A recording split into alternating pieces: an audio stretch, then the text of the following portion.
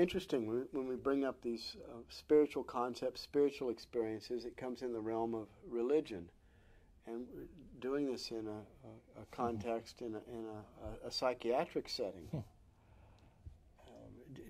Either one of you have any feelings about this, where religion and spirituality are meeting psychiatry? And, well, we've thought a lot about how to put something that's happened in a ceremonial perspective in, let's say, a very indigenous setting. How do you put that into a psychiatric research paradigm? And that is a big challenge, because how do you take some of the aspects that are potentially helpful in that setting, put them in this setting?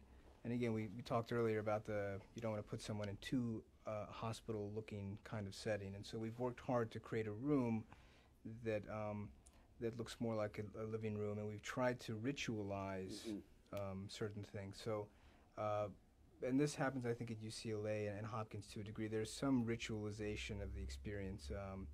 And what we've done with my co-therapist, we'll sort of join hands with the subject right before, and there'll be a moment of silence, and the subject will think about what their intention is.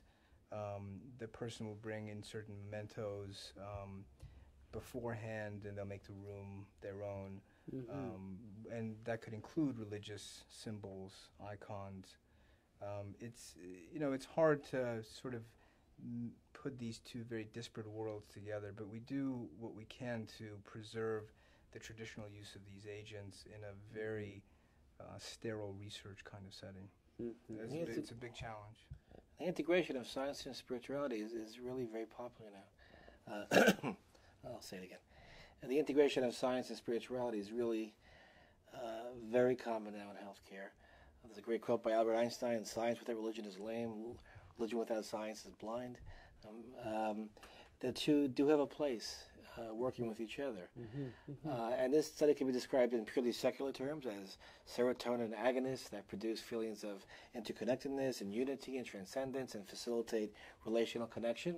Or it can be defined in strictly spiritual terms as a sacrament that evokes a sense of spirituality and sacredness. And so either language is fine, whatever lexicon one wants to choose.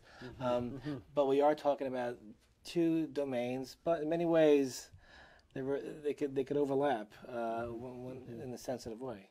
And it's an exciting time to have psychiatry and spirituality merge in this way and not be seen as competing or separate forces, that there is an overlap. We're looking at consciousness and health, and those are efforts of psychiatry, and those are goals of spirituality. So why should they be so separate?